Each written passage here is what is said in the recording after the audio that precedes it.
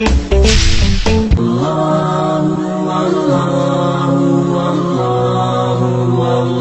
urang nyaritakeun tentang perjuangan bapak kolot urang baheula, muringkak bulu urang.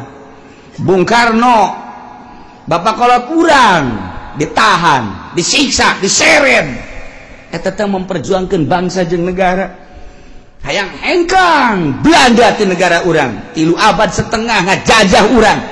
Supaya leuit jana urang teh terus berjuang saya aya babur runcing golok geus lain golok seukeut golok tarang hau maka berjuang di negara urang teh demi bangsa jeung negara supaya anak urang geus ba urang kos kieu supaya anak urang kan kitu ngaromongna ge anak incu urang supaya ngeunaheun nyana memperjuangkeun. Coba ya ketika Bung Karno tangkap ku Belanda jeung Ki Ahmad bawa ke digu langsung diasupkeun ke penjara. Sapoe, 2 poe, 3 poe. Paneta di penjara teh mah Belanda mah lain maksud menjarakeun dek dibunuh dengan tidak diberi makan dan minum. 3 poe geus leuleus. Ngomongkan Bung Karno ke Ki Ahmad, Kiai rasanya kita mati ini di sini. Tidak usah ngomong begitu cek Ki Ahmad. Mati urusan Allah. Tidak mati.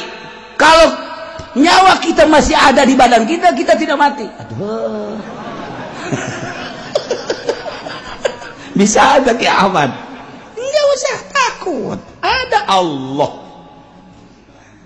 Bung Karno, Allah itu benar ada.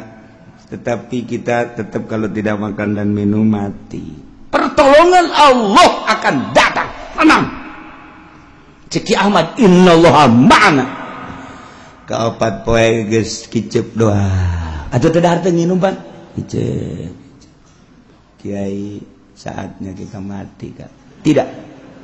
Ceki Ahmad, tetap hidup kita. Hidup bagaimana? Enggak makan, enggak minum. Belanda datang ke jero dibuka lawang blok seserian. Sekarang kau mati di dalam penjara. Sekarang kau tidak akan bisa melanjutkan hidup. Geus teu bisa nanaon kieu. Seserian Belanda. Digebrukeun deui lawang.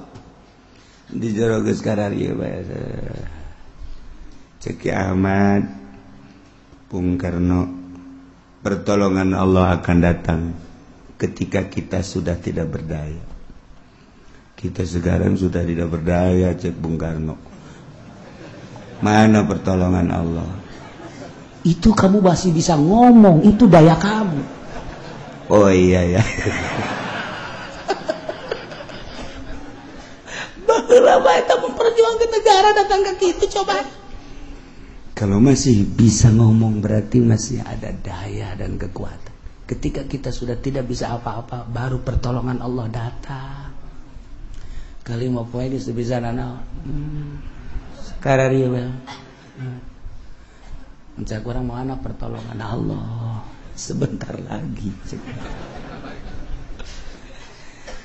Ketika kita belum pasrah 100% kepada Allah, Allah tidak akan menurunkan pertolongan. Pasrahkanlah diri kita 100% kepada Allah. Jangan ada perasaan, kekuatan, daya di diri kita. Semuanya milik Allah. Ceki Ahmad kan gitu. Pasrahkan semua kepada Allah. Nanti pertolongan Allah datang. Bung Karno geus kieu bae. Geus teu ngomongnya. Teu dahar teu nginum. Kunaon ka sore jol bae jelema datang mawa sangu lewat erang-erang tah di penjara teh pan aya nu bolong sagede di luhur lobang angin asup ka dinya set bluk mawa sangu dahar di jero. Ayo kita makan, ini pertolongan Allah. Dah Bung Karno ge bingung di liwat mana jelema ieu lawan dikunci bisa mawa sangu segala rupa ieu. Wow, segala geus beres dahar, aya sambal segala geus di jero geus. Insyaallah pohara jasa. Beres datang kok kobok set sasalaman, naik deui lewat eta deui lubang angin set keluar. Bung Karno teu ngomong. Eta saha teu ngomongnya. Jeung nang nita saha teu ngomong. Dek ngomong ka Ki Ahmad bisi salahnya. secara kanan bae kiamat bae ada kiai ulah abah kita sok ngaji mingguan di dieu ngajina hikam teh ya Allah ya Rabbi geus rada aya tanaga teh poe eta isuk datang deui lewat eta didelegeun bae ku Bung Karno set datang deui mantap pohara jasa hari ke-6 hari ke-7 mah datang deui ka-8 tetep nanya Bung Karno siapa sih jangan tanya tuh bener bae ceknya ini carekan deh tuh bener aja saat-saat kos itu tuh bener nanya pertolongan Allah nanti setelah kita keluar baru saya jelaskan Masya Allah tak eta teh bisa datang lewat eta ke jelema kiai datang nggak sanggup hari ke-8 ke-9 Belanda mawa itu tempat maitnya naon kurung batang dianggap pae kan dianggap pae kalau jangan mau kurung batang buka begitu buka blok nyara kerkarari ada apa cak Belanda ini bukan orang tutup lagi siapa tutup Belanda ge nah itu geus dianggap pae hatu hirup kayak gagah jasa tutup sekarang bukan orang ini nah seserian dia ada di jero duaan bae Belanda sieun cenah ka urang cek Ahmad teh padahal urang ge sieun kayana cek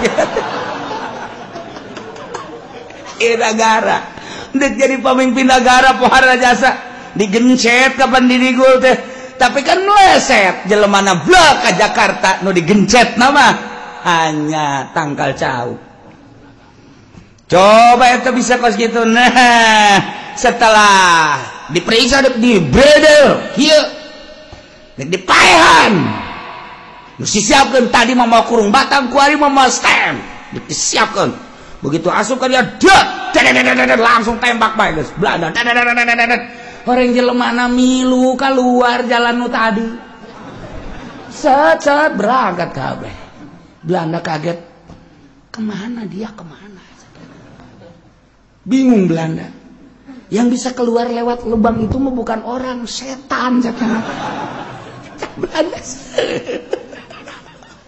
deui keur kacaritakeun na eta zaman baheula memperjuangkeun bangsa jeung negara datang ka kos kitu nah iya keur carita eta lewat dinya jaba anu ngiriman sangu jabanya keluar lewat dinya kok bisa karari itu hasil tapa dek mimpin negara teh tapa heula lamun patilasan Bung Karno di Jawa Timur patilasan Bung Karno di Bogor patilasan Bung Karno tuh di Bekasi patilasan Bung Karno tuh di itu di mana kitu di Ciherang patilasan Bung Karno di dia di Banten tapa Bung Karno mun urang nyaritakeun Padang aya patilasan Bung Karno urang nyaritakeun Aceh aya patilasan Bung Karno etalah endek mimpin sebuah negara tapa heula tah dipimpin ku jelema nu tapakan ngeunaheun urangna sebab naon beraninya ngeunaheun adapun kadituna urusan jabatan dan lain-lain sebagainya eta mah geus macem-macem geus kaditu tapi eta lain lalagaan bisa asup kadinya eta si kiai saha nu asup ka lawang eta tah ka naon gara-gara lubang angin moal sangu set kiai urang Tangerang kiai datang ke dia set beres dah mau dibejakin kiai mau dibejakin terus jadi gali ke kuburan anak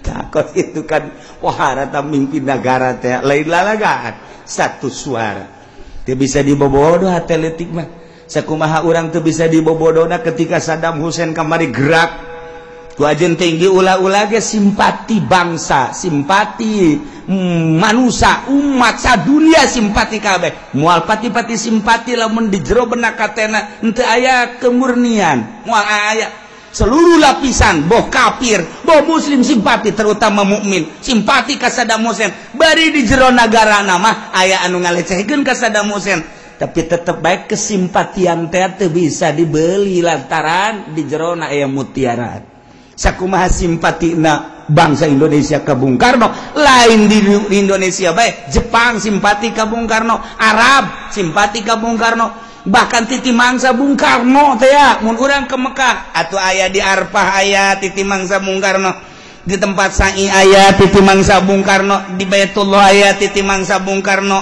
lain jelema leutik berarti. Lamun urang nyaritakeun tentang keistimewaan Bung Karno ketika ke Afghanistan anu nganyahokeun makom Imam Bukhari secara mendunia Bung Karno. Jehe lain lalagaan tak urang lamun nyaritakeun sejarah ngan teu dipuat. Aneh, nu dipuatna hanya nu nakal-nakalna bae. Cinta wanita lah nu dipuat teh. Tentang KPKI-an lah nu dipuatna, kepositifadana negara jadi merdeka. Hanya sakitu bae, lain-lainnya teu pernah dibuat. Ketika Bung Karno diundang ke Afghanistan, gide Bung Karno, karena dibutuhkan wawasan Bung Karno di Afghanistan, Soviet, maka Bung Karno siap. Yang penting tolong carikan dulu makom Imam Bukhari di mana. Setelah ada, nanti saya ke sana. Atau pansanagara neangan makom Imam Bukhari.